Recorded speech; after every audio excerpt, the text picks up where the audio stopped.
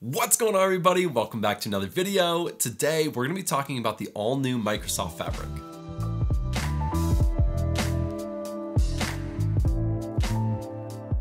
Now, Microsoft is just on a roll. They're announcing things left and right. And one of the new things that they just announced is something called Microsoft Fabric. Now, Microsoft is calling this a unified data analytics platform, but honestly, it covers a lot of different areas like data engineering, data science, data governance, all in one place. I myself have used Azure for many years, so I'm really familiar with the Azure ecosystem. So this got me really interested right when I saw it. Now there's a lot to it. There's a lot of things that they're changing and updating, and it looks really, really good. But before we jump into anything, I'm gonna show you the 1-minute trailer that Microsoft actually released that talks a lot about what Microsoft Fabric actually is. Introducing Microsoft Fabric, a unified data analytics platform. One product, one experience, one architecture, one business model. Unified data is stored in OneLake, a SaaS data lake for the entire organization. Data is integrated and stored in an open format, allowing one copy to be used to train machine learning models, visualize data, and run SQL queries on the lake and data warehouse. A unified experience brings together all the tools data professionals need: pipelines for orchestrating data movement, experiments for training machine learning models, semantic models for defining key metrics, and much more. And for business users, Fabric brings together data for collaborating and doing ad hoc analysis in Microsoft 365. Unified governance, security, and compliance is built in for all your data. And with Copilot from Microsoft Fabric, AI helps everyone be more productive. Whether it's writing SQL statements, building reports, or setting up automations based on triggers. All your data, all your teams, all in one place. This is Microsoft Fabric. So that looks pretty awesome. And at the beginning, they called it a unified data analytics platform. I don't know if that's exactly how I'd categorize it. It really is an end-to-end solution for a lot of people. Just in that quick video, we hit on a lot of things, and I'm gonna show you a lot of things that weren't in that video as well, some of the things that I am the most excited about. So let's start from the ground up with how you're gonna be able to access your data. So you're gonna be able to access your data in just about any cloud platform, whether it's Azure or AWS, Google Cloud Platform, or another cloud service. Now this comes with a big change to their data architecture, something they're calling OneLake, and I'm gonna get to that in just a little bit, but they're doing this with something called shortcuts. It's gonna allow you to access your data wherever it is and query it without having to migrate that data over from another cloud service. That in and of itself is gonna be a huge upgrade, something that every large company deals with. It is a huge issue.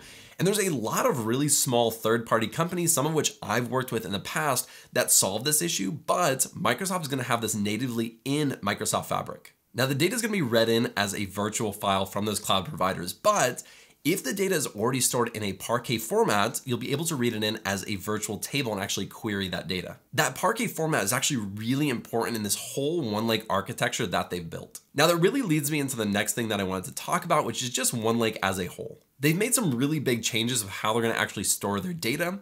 Within OneLake, they're gonna store all of their data in something called an Open Delta Parquet format. This means that no matter what service or tool you're using within Microsoft Fabric, it's all gonna be using the same data in OneLake, all in that same Open Delta Parquet format. So every service engine is gonna be able to access the exact same data because it's all standardized in OneLake. Microsoft says that they chose the Parquet format because it's really efficient at storing a lot of data, and it's also really flexible, so it can be used with a lot of analytics tools. Something else that I wanted to show you that they didn't talk about in that promo video is that you can access this data basically anywhere. So I have OneDrive and I have multiple computers and devices, and I can save something on this computer, and then I can go onto this computer, log into my OneDrive, and I'll be able to access it on this computer. OneLake is essentially gonna have the exact same thing where you can put it into OneLake, and then you can access it via OneLake in your File Explorer. Now this by itself is really cool, but it gets even better because like we were looking at before with those shortcuts, you can access data from a different cloud provider within your OneLake in File Explorer. So you don't have to go to your Amazon S3 bucket.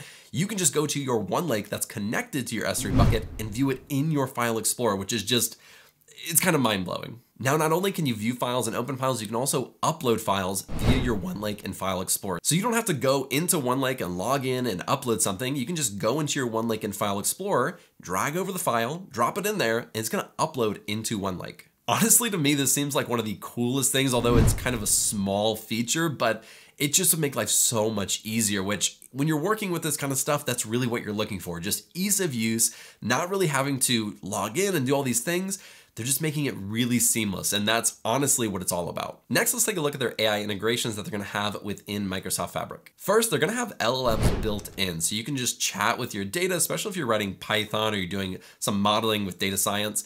This is gonna be really handy. It's very much like using ChatGPT within Microsoft Fabric. They're also gonna have Copilot in there, which they're basically gonna be integrating across all of their services and all of their products through the entire company. So this isn't a huge surprise, but Copilot is gonna be really great for writing things like SQL queries and just asking questions about your data.